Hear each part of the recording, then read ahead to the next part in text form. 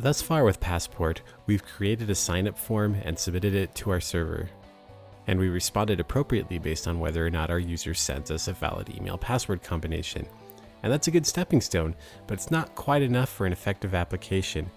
We need to prevent access to entire sections of our application based on whether or not the user is logged in. In addition to that, we want to remove visual oddities like having the sign out link show up even if the user isn't logged in. Also, we want to hide the sign in link if the user already is logged in. We'll sit right back because these problems are exactly what we solve in this episode.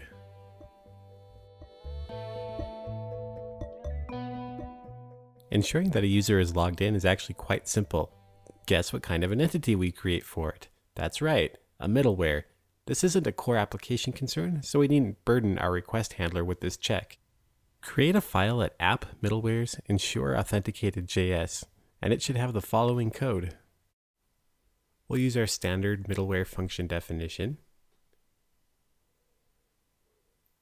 Then we make a simple check based on the status of our request object, and we'll explain what that is in just a second. Drop in our two different conditionals.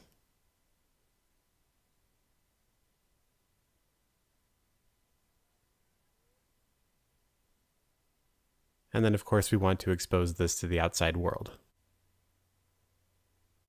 So remember that regular middlewares are simply functions that have an arity of 3. That is to say, they take 3 parameters: the request, the response, and the function that passes execution along to the next stage in the response queue. Specific to our function, we're just using Passport's isAuthenticated function that it attaches to request objects. It's a nicely named function that just tells us if we have a user currently logged in. We could just directly inspect our session, but isAuthenticated clearly communicates what we mean versus some check for a value not being null. If we're not logged in, we want to let users know why they just got dumped back at the login screen, and then send them back to the sign-in page. Next, we need to actually use this middleware, and to do that, we're going to do a little reorganizing of our routes. With that done, at the beginning of this block of routes, we can put app.all, give it a route string, and then of course we include our new middleware that we just wrote. Note the asterisk.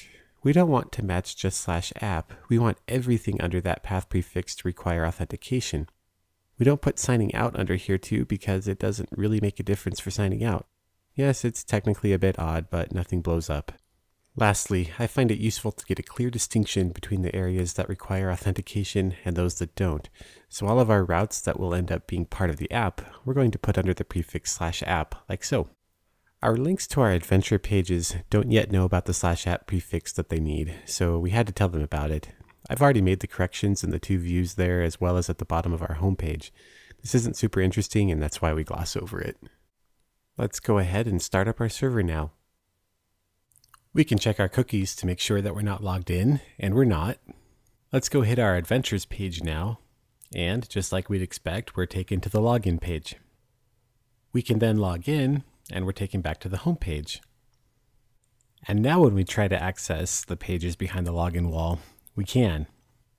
A better user experience would probably be for us to get taken back to the page we were trying to access, but that's a topic for a later episode. If you have any ideas on how you'd implement that, start a discussion in the comments. As a hint, think of how you could use the current session to pull this off. So wonderful, we've now blocked certain pages based on whether or not the user is logged in. The last thing we're going to do is toggle the sign up, sign out, and sign in links. We don't need to sign up or in if we're already logged in, and we can't meaningfully sign out if we're not logged in. It's time for another middleware.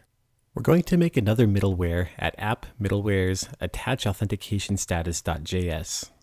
The code here is similar to something we saw when we set the flash in episode 22, and it also uses the rec.isAuthenticated function that we talked about earlier in this episode. Essentially, we're just taking that function, its value for the current request, and attaching it to res.locals, which means that it's automatically available to us in our views. I notice that we are taking the result of calling isAuthenticated. We're not providing the function to our view. You might ask why we need this when we've hidden portions of the app behind a sign-in wall. We already know if they're authenticated or not. Well, we need this for routes like our home page. On that page, we don't know if the user is authenticated or not. Also, just having this available to our views is going to make our navbar a lot simpler, as we'll see in just a bit. Let's go ahead and add this middleware to our app now. Head over to config application.js and drop this line in just after the similar line for setting the flash. Now we're going to put this middleware into action. Open app, views, layouts, navbar.jade, and we're going to make a few changes. First, we only display sign in and sign up if the user is not signed in, like so. And for this, we're just using the isAuthenticated property that we set in that middleware. Next, we only show the sign out link if the user is authenticated.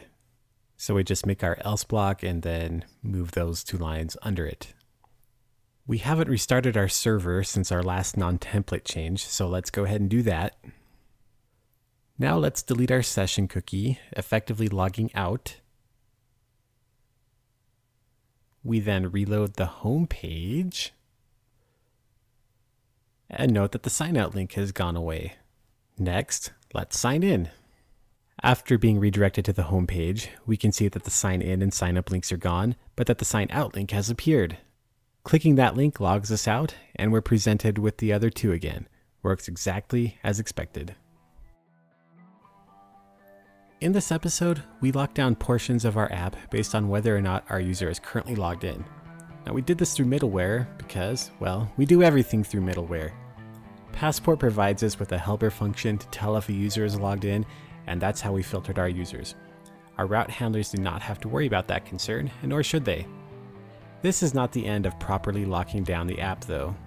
Our users are going to start acting on data, and we need to make sure that not only are they logged in, but that they are actually the user who owns the data in question. That's the other half of authorization, and that's also what we look at next time. Until then, happy coding.